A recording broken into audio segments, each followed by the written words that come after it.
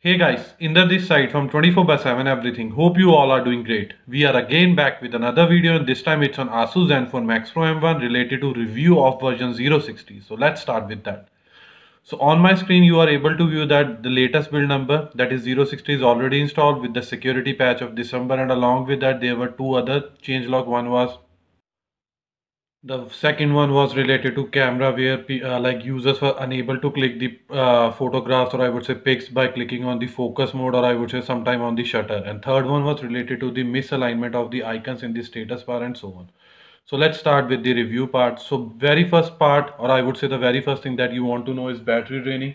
Yes, it is still draining, but I would say, let's say if you are going to update your phone today itself, then you just have to wait at least 2 to 3 days to figure out overall battery drainage, because sometimes battery statistics are not refreshed on the go, so it sometimes takes time. So let's say if, on the Tuesday when I have updated my phone, and I have put my phone like into the idle mode for 8 to 9 hours. So on the very first day it was having a battery drainage of nearly about 9 to 10%, and then on the second consecutive day it was having 7 to 8%. So from last 3 to 4 days I'm having a mixed battery drainage percentage. Sometimes it's 4 to 5 and sometimes it is 5 to 6. But I again want to like emphasize one thing: I haven't turned off the digital well-being, so it is already on. So I would say comparatively somewhat better, but again 5 to 6% of battery drainage is really bad.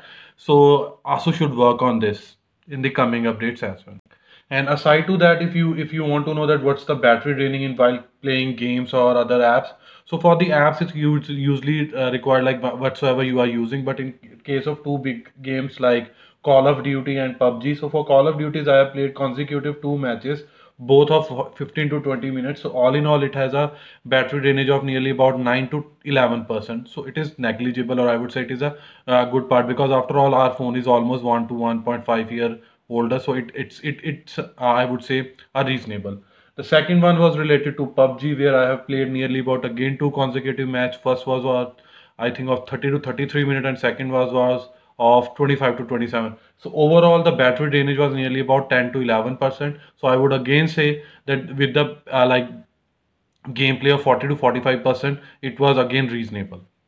So now let's begin to other parts. So after each and every update, users complain that my fingerprint scanner is not working. So let me show you. It's working absolutely fine. Let me do one more time. Great. And apart to this, face unlocking is also working fine. So let me show you that as well. Now I've just unlocked my phone. Voila. Let me do one more time. Voila. I'll do for the last time. So all my fingers are in front.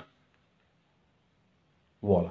So I won't say this is fast, but again it's good that. So after fingerprint and face unlocking, let's discuss some other points. Sometimes users are complaining about Bluetooth. So Bluetooth is working absolutely fine. I have tested with the Bluetooth speakers as well, and also transferring files of 20 to 25 MB, nearly about a bunch of 4 to 5 files. So it's working absolutely fine. Apart to that, flash is also working fine, and so on. And apart to that, I've also tested like screen casting. It is also working absolutely fine. Yes, this is focus mode. So this is really good. This shipped along with the digital well-being, so you can make like you can use this and you can provide your feedback on the same. So basically if you will turn it on, then you can stop the distraction from few of the apps that which won't be distracting you for the limited time whatsoever you will be setting, and so on. So for that you just have to tap it here, and afterward you just have to select those apps and so on. So we will be creating a dedicated video on this as well in the coming future related to focus mode and so on. Apart to this network issue, yes, some users were complaining that, brother, I am having a network issue. So I would say it is again not fully like resolved, but I have seen a significant improvement on that. So even earlier with the dual VoLTE, if you can see, dual VoLTEs are already available and it's working absolutely fine. In the previous version with the dual VoLTE, I was facing some issue, but now it's somewhat decreased. So I would say network issue is somewhat good now, but not it's on to the fuller extent or of the upper extent. Now let's start with the other part. So firstly, you all will be thinking of camera to API is enabled. No. So again, it's a disgusting thing. It is a disappointing thing that we have been asking for the camera to API from a last 7 to 8 months, or I would say nearly about a year. But Asus is not providing, and I don't think they will now be again providing anything in the future as well. Apart to this, let's verify the wide one certification. It's really good that it is still on L1, because in previous update it was changed to L3, and we all were thinking updates are meant to be resolving or creating new problems. And apart to this, as I have told you earlier, that camera shutter problem is already resolved, so I can also show you by clicking few photographs. So it's working fine. And aside to that, focus mode, it's also working fine. Great. So all in all, now it's working absolutely fine. So few users are complaining in the past that whether I am not able to use this and that. Now let's move to the benchmarking. So firstly, I have already ran benchmarking scores for the Antutu, Geekbench 4, Geekbench 5 and so on. So these are the benchmark scores for the Antutu, where we have scored nearly about 1,51,000. It's really great. But again, you will view like with the previous version of Antutu, the scores are less. So again, they have also modified their algorithm to run the basic things in the background. So if you will see significant change, so sometimes it is related to algorithm, but all in all, we will be verifying this with the version 061 or 062 whenever it is becoming, because as compared to 059, it is somewhat more, and even their like algorithm is changed. So I won't recommend to like make a comparison with the 059.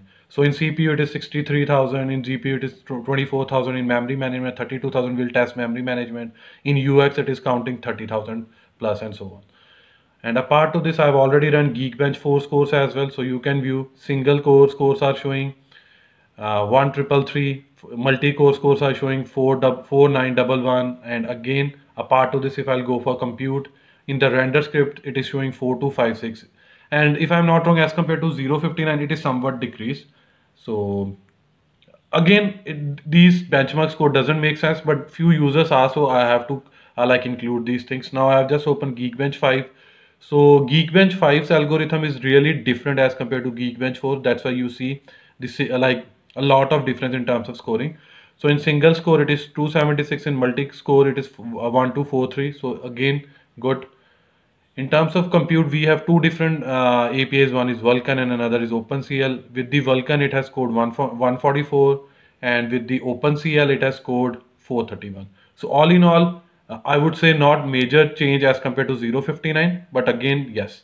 So now let's discuss about the RAM management. For that, I have already opened few apps in my recent list and so on. So let's start with the Call of Duty. So before creating this video, I was playing a match and I have left over on this screen. So now it hasn't started from this, I would say, very starting point. It is on the home screen, but it is connecting to server. So all in all, it is connected and it is like rendered from the start page.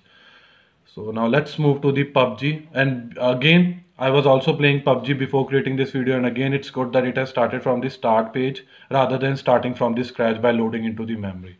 And a part of this, I have already opened bunch of other apps, but those are not those many, like I would say their memory consumption is very less, so those will run absolutely. So all in all, RAM management as compared to 059, hardly a slightly better, not that much. And again, it was not poor in version 059 as well. And if I have skipped something, you can ask me in the comment below and I'll try my level best to answer all those things. So these were the specific things which I always review in my each and every update. Hope you like this video. If you really like this video, kindly share this with your friends and family. And apart from this, please subscribe to our channel, because this will surely motivate us and boost us to create more videos like this in the coming future. Finally, it's the time to sign off now. Bye for now. Thanks.